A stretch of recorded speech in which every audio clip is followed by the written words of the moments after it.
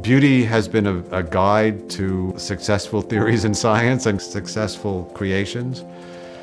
And it's very impressive because it works. The equations that you guess based on aesthetic considerations turn out to be the correct equations. The circuits that you design based on aesthetic considerations are often the most efficient. Beauty is powerful, and almost by definition, it's enjoyable. And it's a great gift that the things we find enjoyable are also the things that are good for us. I don't think it's an accident. I think a large part of what goes into the human sense of beauty is adaptive. It's to encourage us to interact with things that help us to live better.